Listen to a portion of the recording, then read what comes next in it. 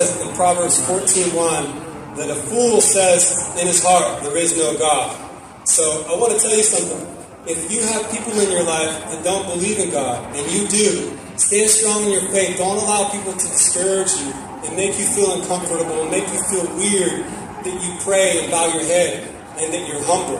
And you know, they say that humility can sometimes be construed as weakness. It's okay, because Jesus, even when he was being mocked and scorned and spit on and ridiculed, tortured, persecuted, and ultimately crucified and killed, he never spoke a word against them. He said, forgive them, for they know not what they do.